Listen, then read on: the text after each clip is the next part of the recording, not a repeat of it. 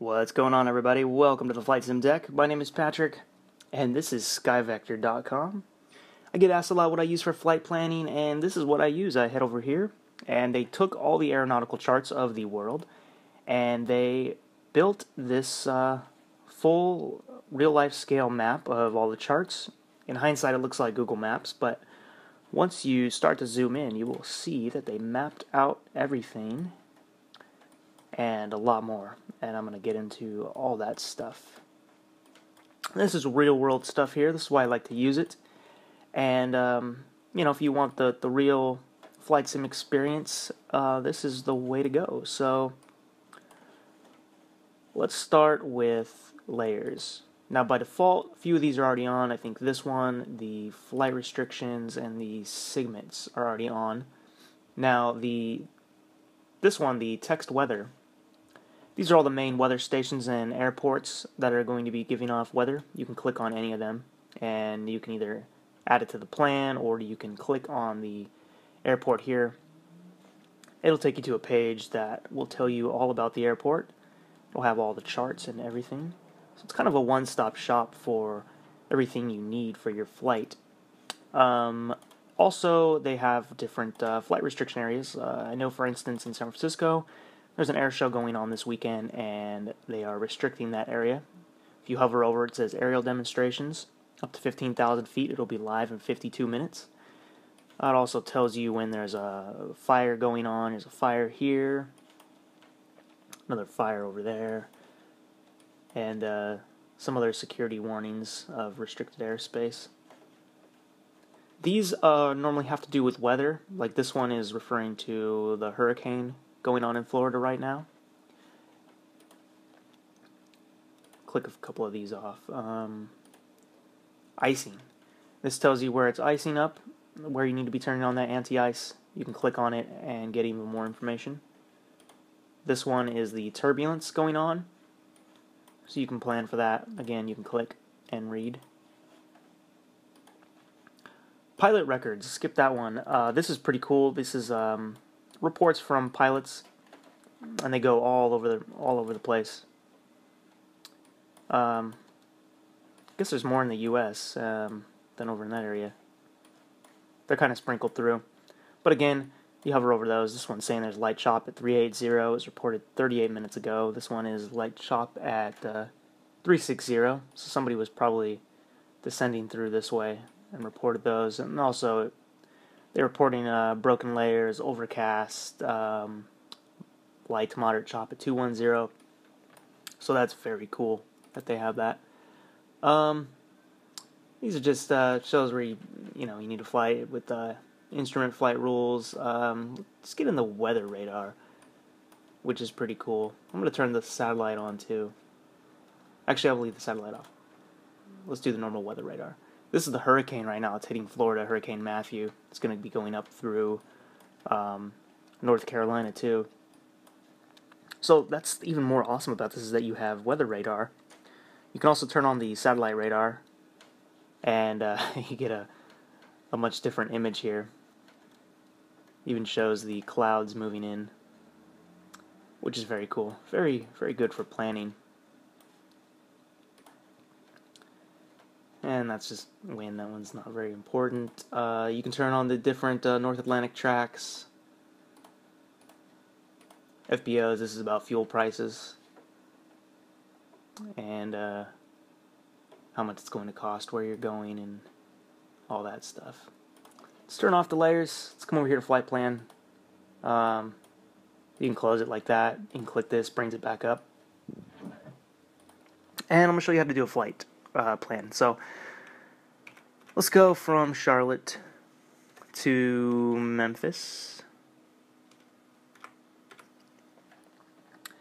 And when you do that, it'll draw a straight line from airport to airport without the waypoints. Now they also have routes saved. You can click here, and here are some routes that they've already created, and you can add those in. But we're going to create our own route. So we're going to go We're going to depart on the Bob 7.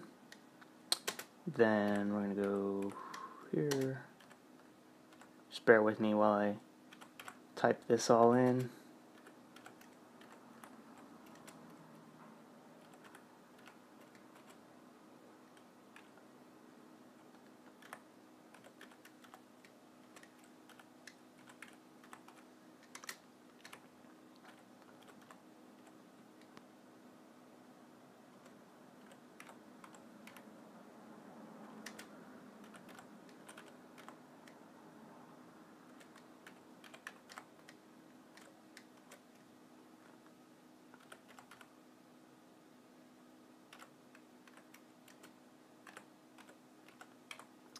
And then Clark.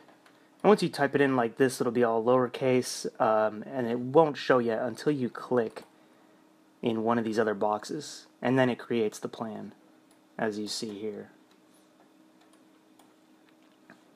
Now, if you need anything, like I kind of showed you earlier, you can click Charlotte, and right here it has all the different departures and arrivals. You can click the airport, and you get everything you need about it. I mean, here's the main airport chart, all the frequencies, all the different runway information you would need, and then down here they have every single chart. So this is a great place to start for flight planning.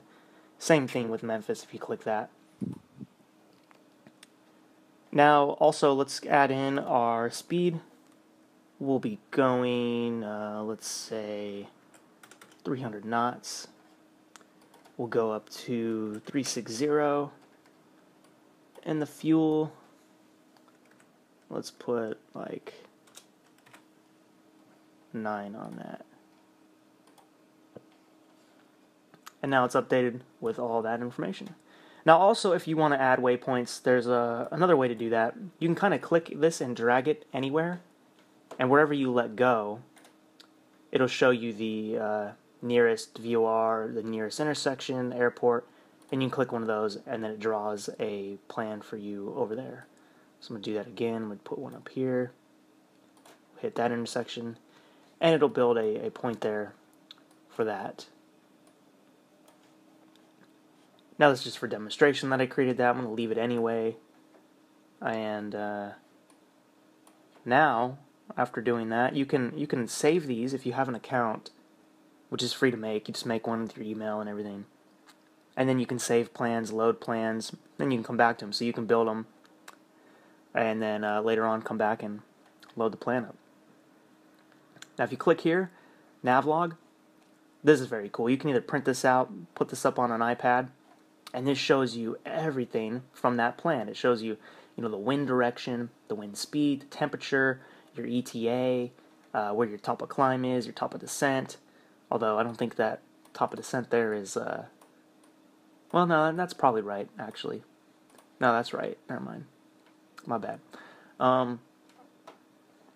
Yeah, all this information. You can add in your fuel and write on it. Also includes the 2 main airport charts, the diagrams. So let's get out of there and get back to Skyvector. Okay, so now that I've talked about that, and you've seen that, you can also add the times in here. Your tail number, but you need to be logged in to do that. And yeah, guys, now you have a plan. And we could go, well, we're going this way from Charlotte all the way over to Memphis. Now, unfortunately, this does not connect up with Prepare 3D or Active Sky. You can save these out to, let's see, send plan to. You can send these to different apps you may have on an iPad or something, which is what I do. Is I have a laptop open when I fly, and I'll have this loaded up, and I've kind of followed along on the laptop. A lot of pilots in real life use iPads, and they would send it out to, this is the Garmin file, and they'll send it out to that and use it on the iPad. But if you have a laptop or a second monitor, you can just use that and follow the flight plan. But okay, guys, this has been Skyvector. This is what I use. I hope you guys found this informational. It's a great way to plan your flights. I mean, the only downside is that you can't move the plan into the programs, but you know, that's all right. This is just a little extra cool thing you can do.